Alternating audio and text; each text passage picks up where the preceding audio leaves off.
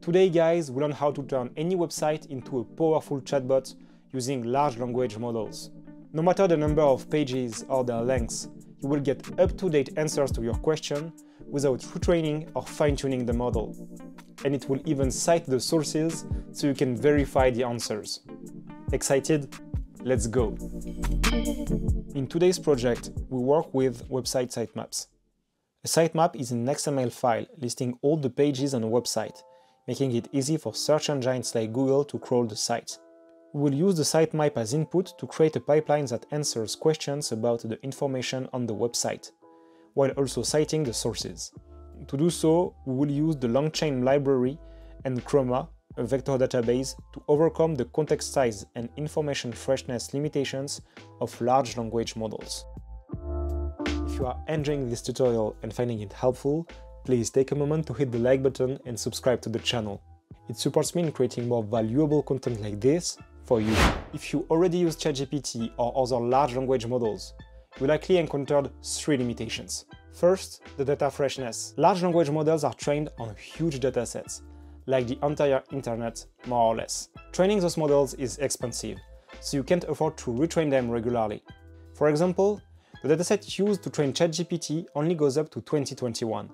So it won't know about any information or events published after this date. Then you have the context size. When you prompt a large language model, there is a maximum input size known as the context. So let's say you want to summarize a document. The maximum amount of characters that you will be able to process will be fixed by the context size. This is a big limitation, especially when working with huge data sources. And the last problem is the lack of trust. Large language models generate response without citing precise sources. It's a critical issue, especially when we know that those models tend to hallucinate information. And that's why for our project, it's crucial to have a system that is able to deliver accurate answers, but also cite the precise sources it used to generate the answer. But don't worry too much. There is a powerful framework to overcome those limitations, and it's called Retrieval Question Answering.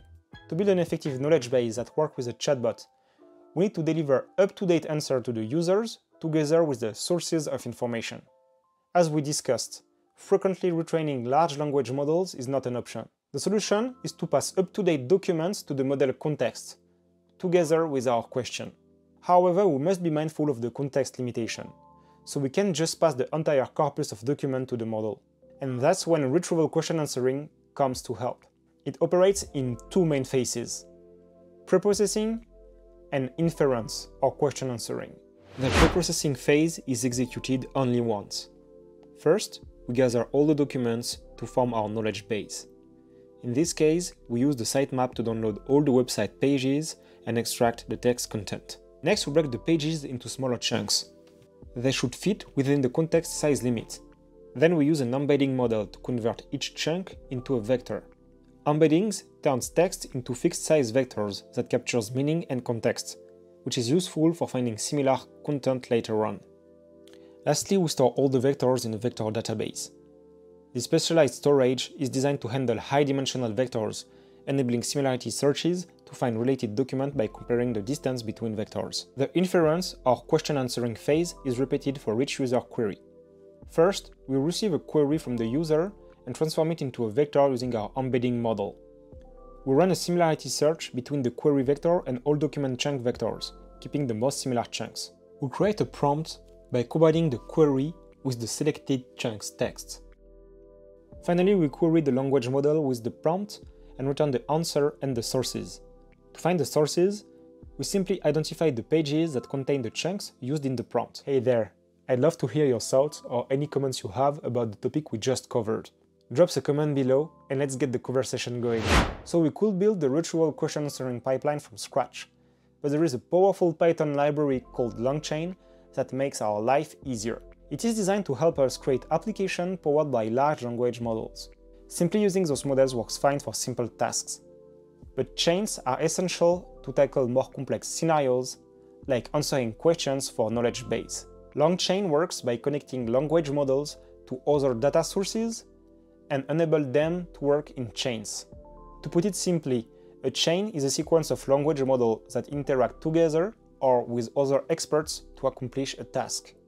LangChain comes with multiple built-in chains, such as summarization or retrieval question answering, which is our focus today. Okay, so we know the three main limitations of large language models. It's now time to code and use LangChain to build our question answering pipeline. Let's go. Before we start, we need to create a .env file that will contain our OpenAI API key. It will be used later when processing the data. If you don't have one, go on the OpenAI website, create a developer account, and generate your API key. Now, let's create a file named knowledgebase.py. This file will contain the code related to creating our knowledge base and answering questions. We start by defining a few imports needed for this script. We've got several LangChain imports to help us build our corpus of documents and information retrieval strategy. I'll explain those in more detail when we'll use them.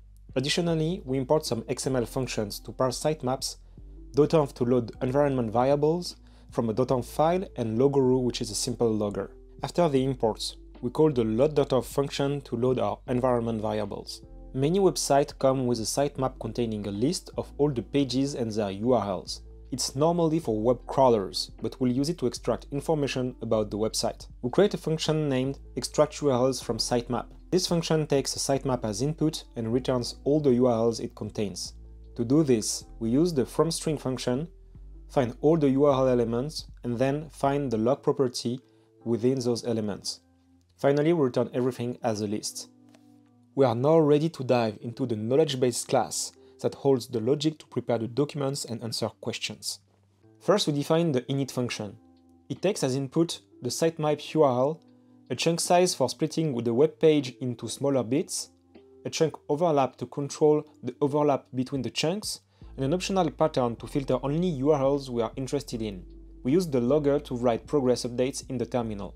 We then download the sitemap and use our extract URLs from sitemap function to get the list of URLs. If we receive the pattern, we filter the URLs accordingly by keeping only those that contain the pattern string.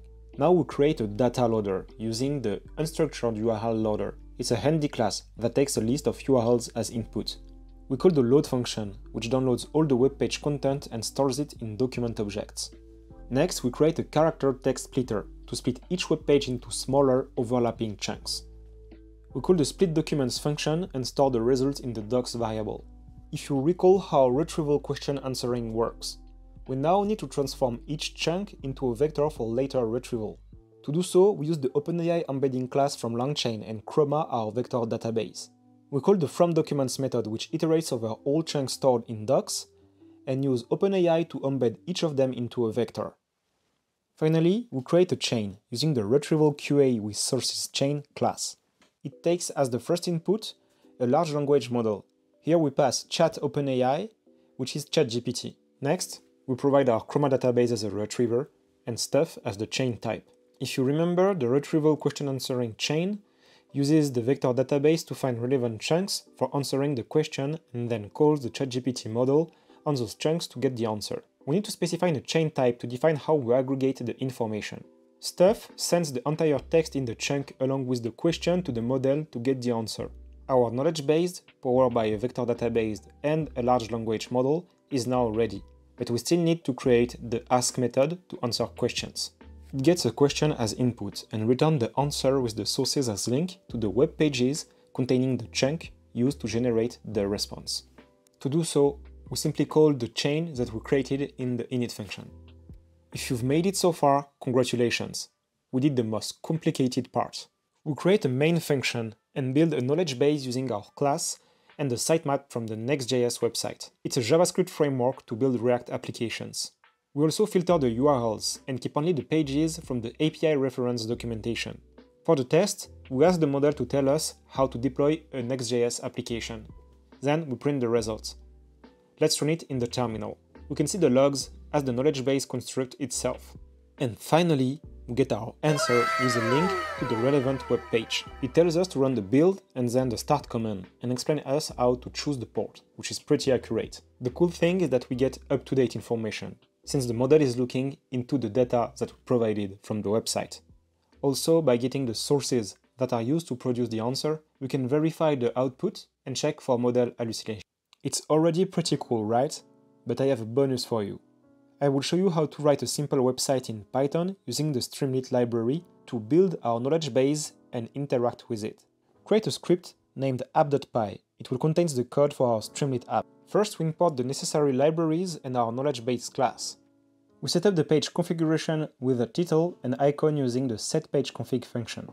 Then we create a layout for our app using the Streamlit's built-in functions. We remove white space from the top of the page and sidebar by using custom CSS with st_markdown.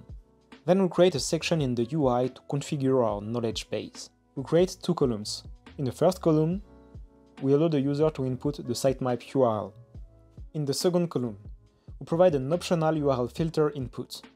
We can now create the Ask section where users can input their queries. We use the st_cache_resource decorator to cache the knowledge base and the answer to avoid recalculating them for every interaction.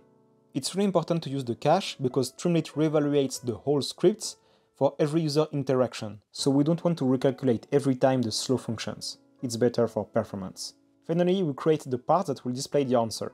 After obtaining the knowledge base and the user's query, we display the answer and its sources in a clean and organized format using the Streamlit Markdown function. And that's it, guys. We've built a user-friendly, AI-powered knowledge-based app that can answer questions about information contained in a website using Streamlit and our knowledge base class. Thanks for sticking with me through this tutorial. If you found it helpful, please give it a like and subscribe to the channel. For more resources, you can check the description below. You can also check out the documentation for the LangChain library. It covers a lot of use cases. And see you in the next video.